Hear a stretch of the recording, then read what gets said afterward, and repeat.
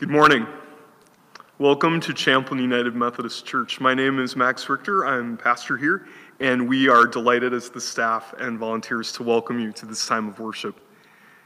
As we gather together across the miles, grab your cup of coffee or tea and get comfortable as we welcome God's presence in our midst. We're so proud to say that we, the people of Champlin United Methodist Church, are a progressive and inclusive witness of our tradition here in the Northwest Metro, and we're delighted that you are with us wherever you are joining us and whenever you join us in this time of worship. May God bless our meditations of our hearts, and may those words speak to who we are becoming in Christ's name. Amen. We open with this song, "There's a Balm in Gilead."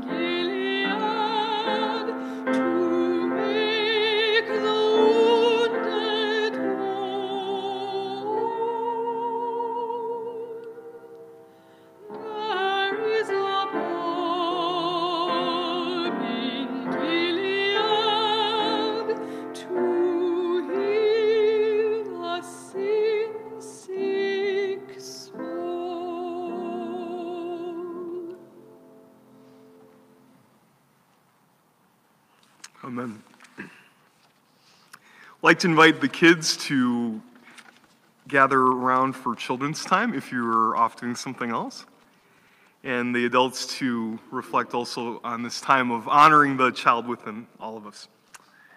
So, I got some help from Miss Julia today for my illustration for the children's time. This is from the music studio. Can anybody tell me on the camera, what do you think this is? You see it? What do we got here? There's some paisleys. That's this little design on here. We got the lid. What do you think might be inside of here? Any guesses? Could it be some stickers? Sure. Could it be, let's see, what else would Julia have in her studio? Could it be percussion things? Well, it's kind of small for that. Let's see what's in here. Okay, so we open the top very carefully. Oh, gosh. Now, some of you take lessons from Miss Julia, don't you? So you know what's in here. Oh my goodness, what's this? Can you see it on the camera? Okay, this is what is known as a pixie stick. Can anybody tell me what's inside of here? I know your parents can, because this is pure sugar, right? So if you're gonna have these, how many would you have at once? What's the recommended amount of these? Okay, so I'm gonna ask the music staff if they have an opinion on this. So Riley and Julia, how many of these would you say is the right amount of these to have? At least 3. At least 3, okay, so we're gonna get 3. Okay, so we're gonna do a grape, we got orange, and we got pink, the flavor pink. Which I can't read that. We're gonna say that's strawberry or cherry, I don't know, cherry. Julia, is this how many we should be having? I let them take what they'd like, but you missed the blue. I missed the blue one. Okay, blue, there's a, blue raspberry is not my favorite, but there's a blue one in here too, which is awesome if you like that. Be that as it may. So, thinking about, have you heard the word temptation before? That's a word that we think about during Lent especially, which is coming soon, but it's something that we deal with every day. Like sometimes we do things or we overdo things and we do things that we shouldn't. Like, so what if I was gonna, instead of 3 of these, see if I can get a blue one this time. What if, okay, here we go. Oh, no blue, keep going. It smells like cotton candy. Ugh. Okay, so what if I was gonna eat this many pixie sticks? Would that be fun? Would your parents think that was a good idea? Would your teachers think that's a good idea? I don't think so. Would your pastor think that's a good idea? Definitely not. So I'm not promoting this, but what I'm saying is sometimes we're tempted to do things more than what we should, and that would harm us because everyone would be really crazy after you eat 1, 2, 3, 4, 5, 6, 7, 8, 9, 10, 11 pixie sticks. That's not recommended. So we all have things we're tempted to do that aren't good for us. Like maybe it's you feel like hitting someone when you're mad. Or maybe it's you're really hard on yourself after you make a mistake. Or maybe it's saying a mean word. Has anybody ever done that? I know I have. I didn't mean to. So what we need to do in those times is when we need to make better choices, we ask God to help us, and we talk about it with our families, and we talk about it in Sunday school, and we talk about it as a church staff. How can we do better to show people God's love? So whatever it is that you might be tempted to do this week, because is it stressful living and learning in COVID time? It is. And so we need to help each other out the best we can when we're feeling tempted to do something that might not be good for us or good for other people. Because in the Methodist tradition, we say, do no harm. Love God and love your neighbor as yourself. In Jesus' name, we pray. Amen.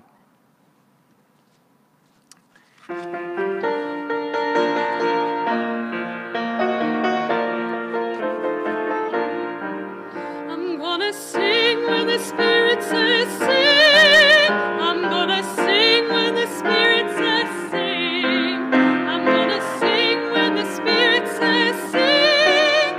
And obey the Spirit of the Lord. Let's join together in this call to worship. Gracious God, as the sun steps down and makes space for the moon to shine, as the light draws near and stillness begins to settle in all around us, we take this moment to give thanks for this day. Thank you, God, for every breath. Thank you, God, for every smile. Thank you, God, for every step toward justice. Thank you, God, for another day of life. Thank you, God, for your love. We rest in gratitude for your grace. We rest comforted by your Spirit. And we rest because you are God alone. Amen. As we continue with this morning prayer, so think about how your life has gone this week. And when the prayer begins, it's in the first person singular, the I. So imagine that you are saying this prayer as you hear me share this prayer with you. Okay? See if this speaks to your life this week. Let us pray. Dear God, I haven't been able to fix it. And while tumbling through the messiness, reaching out for moments of grace, for efforts of truth, for some kind of hope to cling to, I keep realizing that I cannot. Sure, there is the work, and there are moves, and the whole firm and steadfast power of presence, but it is still broken.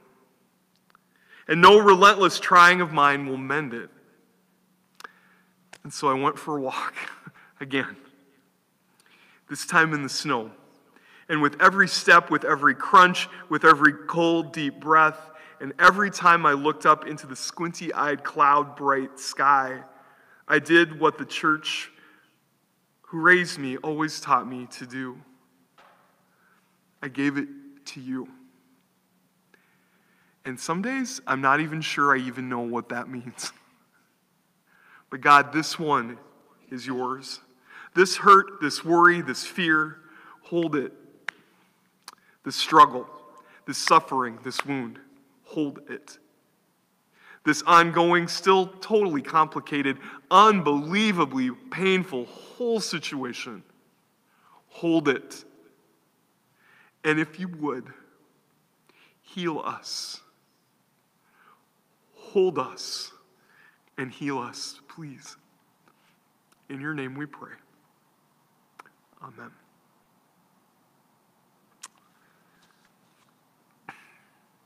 The Hebrew scripture from the book of Deuteronomy. The name of God again is Yahweh, which is the way of saying, writing out the impronounceable name of God in the Hebrew scriptures. Yahweh your God will raise up for you a prophet like me from among your own people. To that prophet you must listen. It was this that you asked of Yahweh your God on Horeb on the day of the assembly, when you said, let us not hear again the voice of Yahweh, our God, nor let us see this great fire again, or we will die. And Yahweh said to me, this is well said. I will raise up for them a prophet like you from among their people, and into whose mouth I will put my words, and that person will tell them all that I command. If any person will not listen to the words which my prophet speaks in my name, I will myself call that person to answer for this. But if a prophet presumes to speak in my name a message that I have not commanded to be spoken, or speaks in the name of other gods, that prophet will die. This is the word of God for the people of God. Thanks be to God. Our gospel lesson from Mark.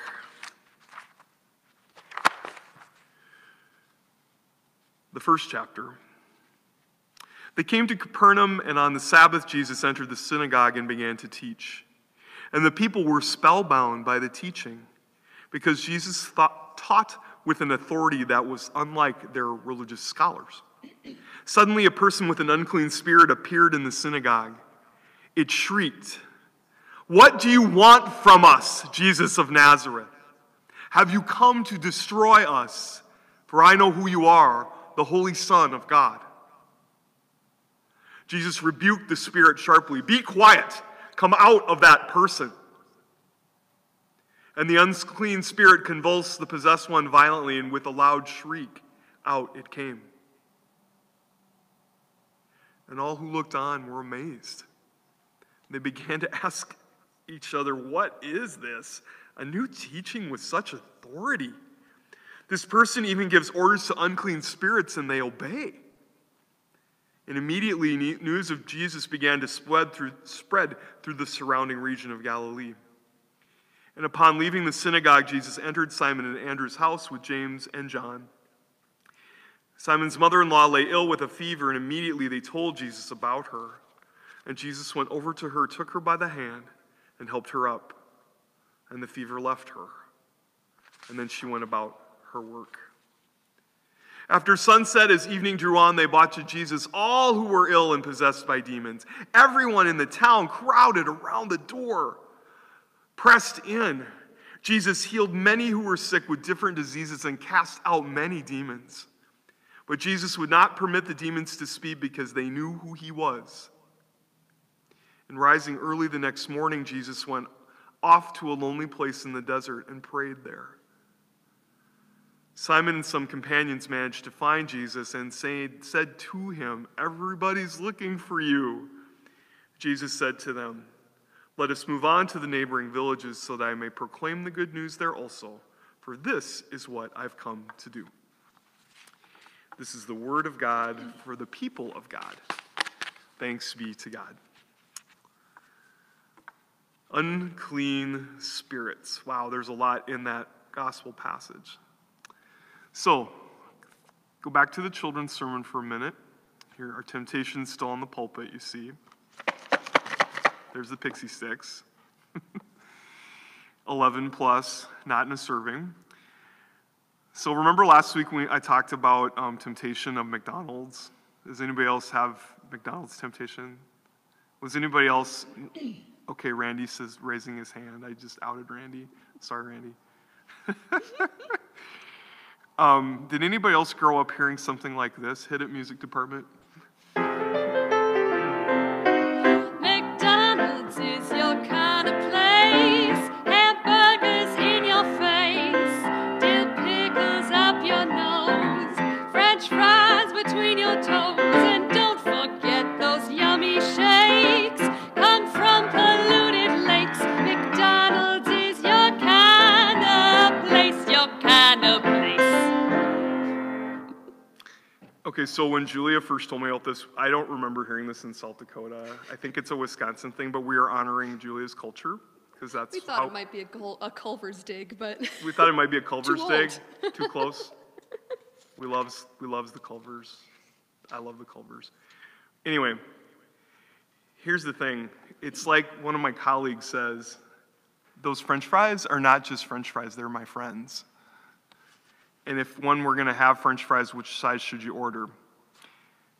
Because, I know like when I remember in the 70s, that was considered a large is now a medium. And then there's a super size, and then we had the dino size ones in the 90s briefly. And you should really only have the small. And the thing about fast food is that you might feel good for a little while, and it's nothing wrong with having it once in a while, but if it's what we eat all the time, there's going to be a problem. There's a movie about that. We're all tempted in a lot of different ways. Many, many ways. So again, remember last week, or maybe this is the first week you're joining us, we did some reflecting about not only our food consumption, but our media consumption when it comes to what we are taking into our spirits and our bodies. So, did you notice, think back on your week, did you notice anything about your viewing habits that you paid closer attention to? Thinking about temptations that come our way, the temptation to despair, the temptation to blame someone else, whatever it might be. I want us to keep thinking about our media consumption, especially as we're still isolated socially. In all those different temptations that we face, and we all do, the scriptures have something to say to us. Today's gospel are just a couple of examples of different scenes where Jesus is casting out demons. The other examples would be the young girl that was possessed with her mother pleading for her, the crazed man in the wilderness, The ever popular, might be my personal favorite, the demons that get cast into the herd of swine that go over the cliff like a bunch of lemmings. What's kind of bothered me, it's not the pig's fault, but there's that story. Oftentimes in the scriptures, the demons are referred to in the plural, whether it's two or whether it's legion, which is a lot. Now, by our current medical, spiritual, and therapeutic standards of our time, all of the demons that are mentioned in the gospel, they're likely some forms of mental illness, is what scholars would tell us today. But our ancestors in faith didn't know that. And in our popular culture, our movies, our TV, etc., the movie depictions of demon casting out really runs the gamut too, doesn't it? So think about that in relationship to the scriptures. Probably the most famous one is the movie Carrie, and I don't need to go into the gory details, but it's about telekinetic revenge when someone has wronged you. Or from the Lord of the Rings again, Gandalf casting out the evil wizard Saruman so that the king of Rohan would be free again. Or the Lady Galadriel standing up against the king of the Nazgul with the light of Erendiel, saying that he shall not advance his evil schemes. All images of casting out demons that oftentimes involve light and smoke and thunder and lightning and this dramatic swell of the music. Got to have some strings for sure and a lot of percussion probably. And so as I'm reading this text again, I'm thinking, what does demon casting look like for us today? What is the casting out of demons as Jesus did? What does that look like for us? I remember one time being asked by some colleagues about exorcism. Now, we didn't cover that in seminary. That wasn't something that was in the syllabus. And I remember Lutheran friends talking with colleagues about this, and they said, if that happens, you maybe should call the Episcopalians. Okay. But that's really never something I've been asked to deal with as a pastor, or have I? I mean, I've done house blessings where people think there's something strange. I've certainly met with people struggling with all kinds of things, because that's what it means to be human. And I just wonder, what was it that Jesus did to free people from the demons? He wouldn't let them speak, for one. But regardless of what we might think about demons, I do believe that demons in some form are real, but it's not the popular image we might grow up with, like the angel on the one side, right? And the devil over here, and they're poking at you. That's too easy to let ourselves off the hook. Because I think in reality, the demons that we face, and we talk about these things here at Champlin, are the compulsions and the addictions, the fears that can run our daily lives. And we know from our pastoral care training that with any kind of addictive behavior, whatever it might be, that the addiction is always a secondary issue here, but what's underneath it is what's driving it. So up here in these addictions that could be chemical abuse of any kind, gambling, pornography, food addiction, being addicted to our electronics, overspending, collections that go overboard into hoarding maybe, sexual addictions, and the list goes on, too many pixie sticks. It could be anything. But when we're dealing with addictions, all of those compulsions, all of those behaviors that can drive people are always rooted in a deeper need for something. For comfort, for power, for control, for a sense of peace. Because something feels out of control inside and gets passed down through the generations. Or something in that person's environment is driving some of that behavior. Now, these are very complicated things, but it's important to think about them. And instead of facing down those demons of choice that any of us have, we so oftentimes as human beings act out in compulsions toward ourselves and others, especially during COVID time. My goodness, we're coming up on a year of this. And people lie to cover their tracks. People lie to themselves and to other people and commit any sort of manner of self-destructions. Those are the kinds of demons I think everyone faces at different times. And in this gospel scene, what caught my attention along with all of that is the plural quality of the word. When the demon speaks back to Jesus, he says, "What do you have to do with us, Jesus of Nazareth?" Did you catch that?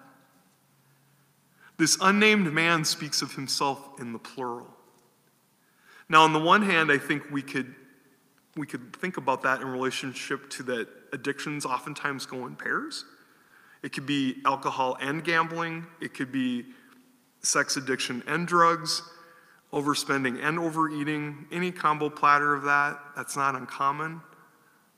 But I think in the sense of healing from all of that, there's a movement to bring a singular self instead of a plural self back together.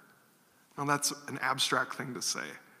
So what I mean to say is that there's a singular self to be restored, not a plural self. To not live a bifurcated, a truncated, a disconnected life where there's more than one person at war inside of us. In this COVID recovery time, there's such potential for toxic behavior. People can get stuck in codependency, people-pleasing, enabling, all kinds of addictions.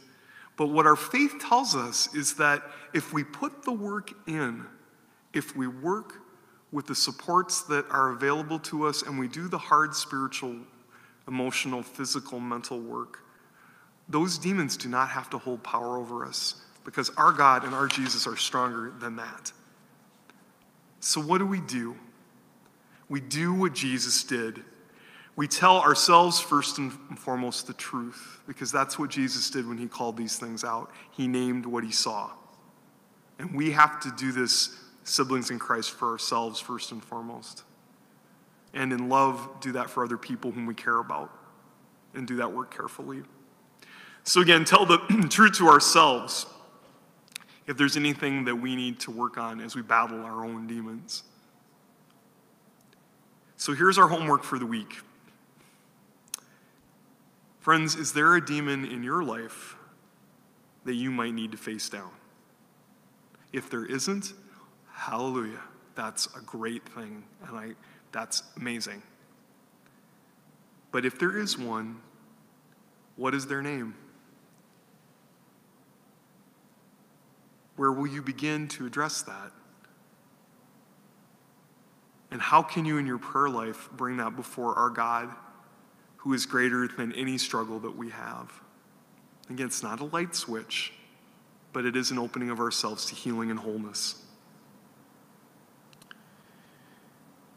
I think as these COVID days wear on, one caveat I'll give toward the end of the sermon here is, as we're sorting these things out, I think we have to be really careful that in our social media practices, as we do that to stay connected to each other, that in being externally focused like that, if we overdo that kind of stuff, there may be something inside that we're not paying attention to, that we need to do some balancing. So that's something to always check in your spiritual checkup. We don't need to constantly be checking our phones, as tempting as it might be.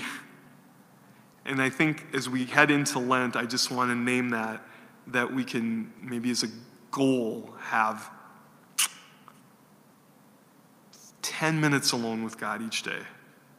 If we can do a half an hour or get out for that walk, however you spend time alone with God, because this will help sort out the kind of work that we need to do as we head into the wilderness of Lent together.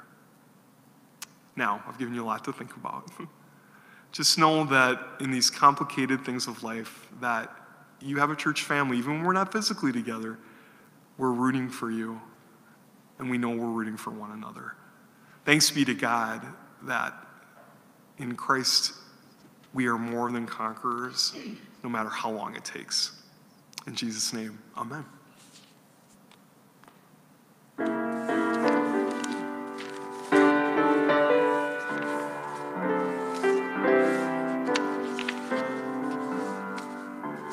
Precious Lord, take my hand, lead me on, let me stand. I am tired, I am weak, I am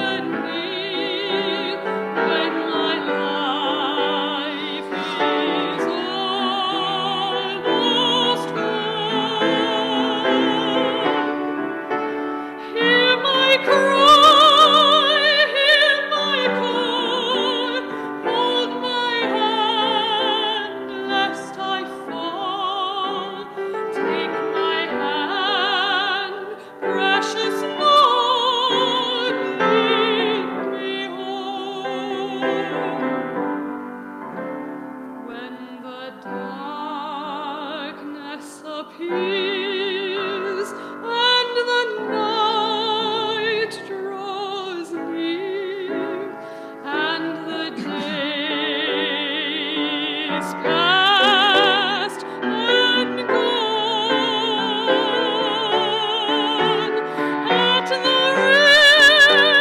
river I stand, guide my feet, hold my hand, take my hand, precious Lord, lead me home.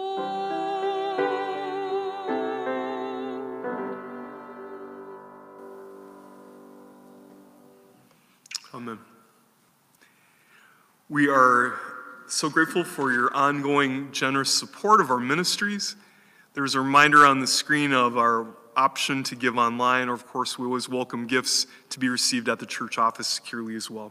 But let us be in a time of offering as we offer our lives to God.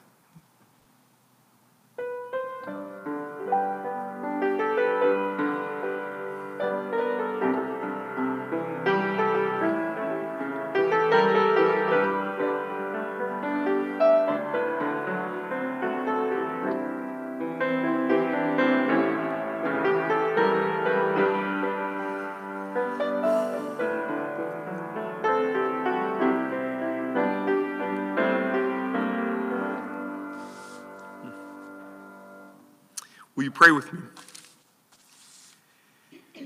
Holy exorcist, deliverer, healer, we are amazed by your healing power. With absolute authority, you silence the spirits of evil within us, around us, among us.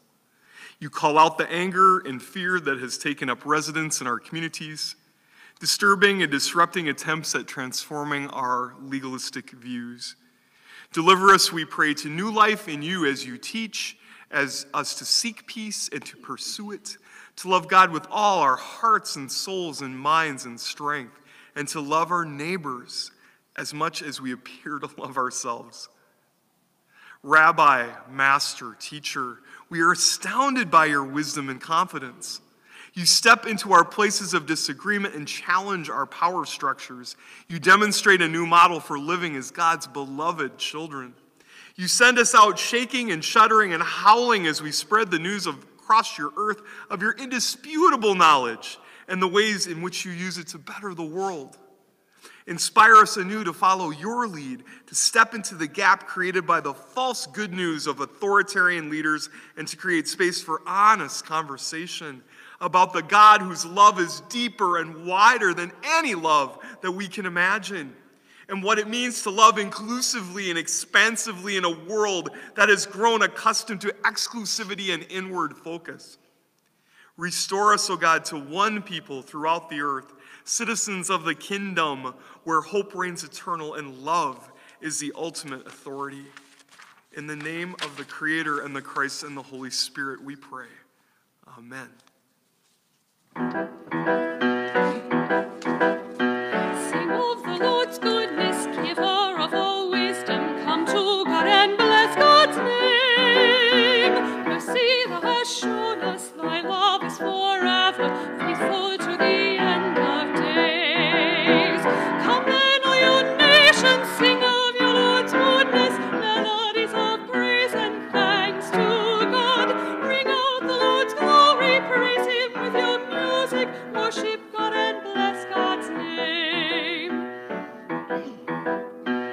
Courage in our darkness, comfort in our sorrow, Spirit of our God most high. Solace for the weary, pardon for the sinner, splendor of the living God.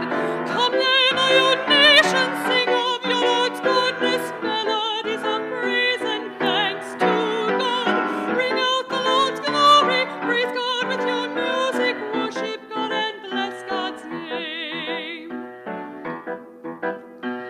Praise God with your singing, praise God with a trumpet, praise God with a lute and harp. Praise God with the cymbals, praise God with your dancing, praise God to the end of days. Come then, all your nations, sing of the Lord's goodness, melodies of praise